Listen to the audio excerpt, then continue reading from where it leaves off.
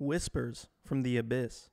Is it possible high-pitched ringing sounds, also commonly known as tinnitus, could be signs of spiritual oppression?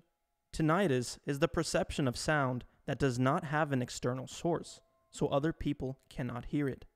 Tinnitus is commonly described as a ringing sound, but some people hear other types of sounds such as roaring or buzzing. Tinnitus is common, with surveys estimating that 10 to 25% of adults have it. Children can also have tinnitus. For children and adults, tinnitus may improve or even go away over time, but in some cases, it worsens with time. When tinnitus lasts for 3 months or longer, it is considered chronic.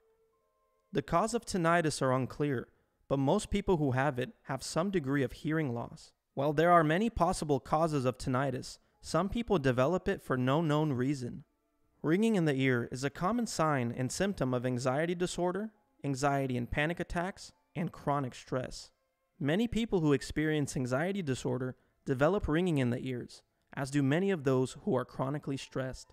This symptom can also be experienced as having other phantom sounds that persists other than just a ringing sound. This common anxiety symptom can be experienced in a number of ways and can vary from person to person.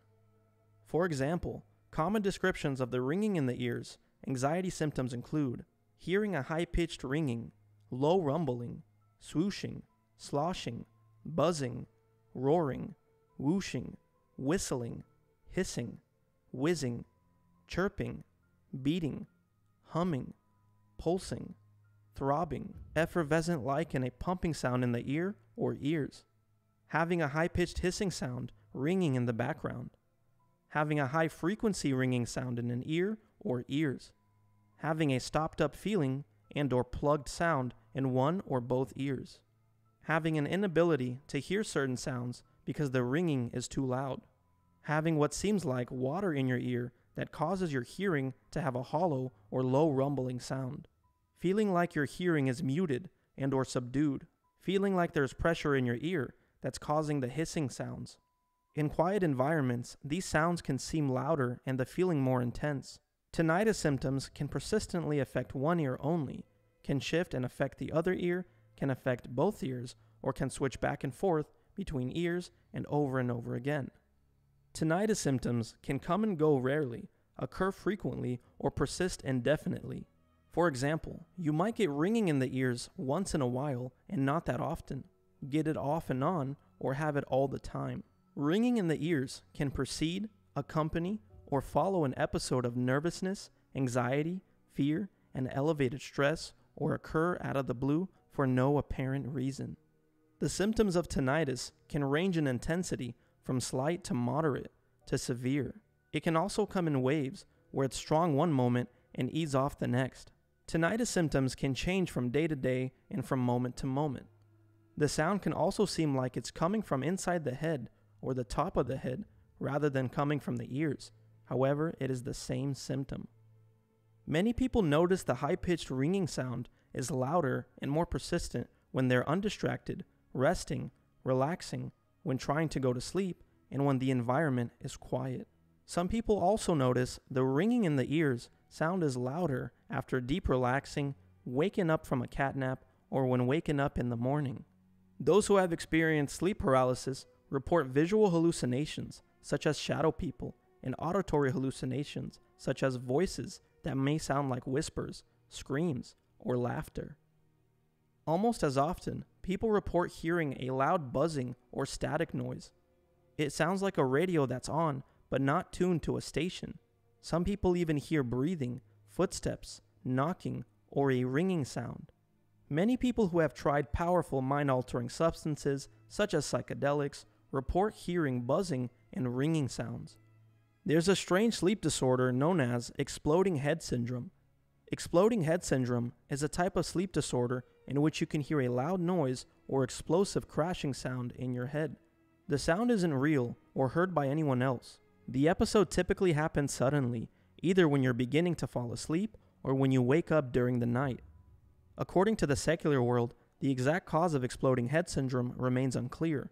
However, fear, emotional stress, or anxiety can also contribute to the condition.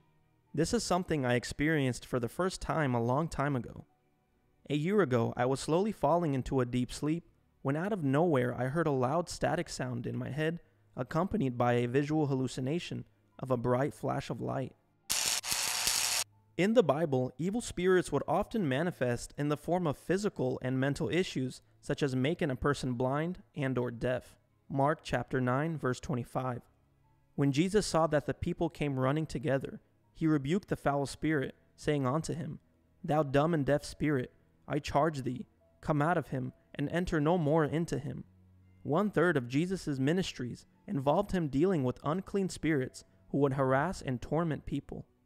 In the 4th season of the show Stranger Things, the main antagonist Vecna goes after victims who have dealt with traumatizing experiences in the past, such as Max. Max's past experience with trauma came from watching the Mind Flayer brutally kill her stepbrother Billy in Season 3, making her a target for Vecna's manipulation. Before Vecna would attack, his victims would hear a high-pitched ringing sound in their ear. It's interesting to note that Vecna does not go after random people, but specifically looks for emotionally vulnerable people who have experienced trauma. As the old saying goes, art imitates life. I believe Vecna is a fictional representation of how evil spirits look for their victims and attack them. The book of Peter tells us to be vigilant because devils are constantly looking for vulnerable victims. 1 Peter chapter 5 verse 8. Be sober, be vigilant, because your adversary, the devil, as a roaring lion, walketh about, seeking whom he may devour. Evil spirits are always looking for emotionally vulnerable people, specifically those who have gone through severe trauma. This is why it's important to be mentally sober, vigilant, and to follow the most repeated command in Scripture, do not fear. Fear is the food source of these wicked spirits. This is exactly why the book of Ephesians states that the battle is not flesh and blood, but with spiritual wickedness in high places. To simplify this verse even further, it is basically saying that the worst battle we experience is not a physical fight, but a spiritual one that happens in our minds with evil spirits in the high places, behind the veil, pretending to be our thoughts, so that we may listen to their dark intentions and motives and commit vile acts on their behalf. Not every thought that comes into your mind is yours. If it is not your intent, it's not your thought.